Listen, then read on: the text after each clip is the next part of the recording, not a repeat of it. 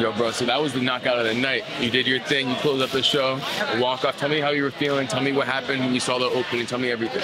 You know what it was? I knew it was a close one, you know, and I know we kind of needed something big. So if they're going to put that trust in me, leave me as the anchor, you know, I got to do my job and I got to take him out. You know, this is not just boxing for me. I'm out here to hurt. So I really wanted to put him out. I just got to do what I got to do. What are you learning from tonight? Because your team is 4-0. You guys are killing it. But what are you guys going to do to stay hungry and keep doing what you're doing?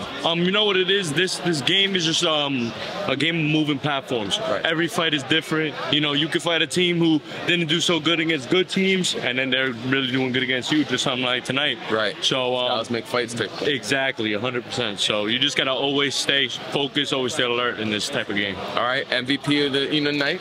Do your thing, bro. Sounds good, man. Up, bro. Thank you. I appreciate it. No problem. Back to you.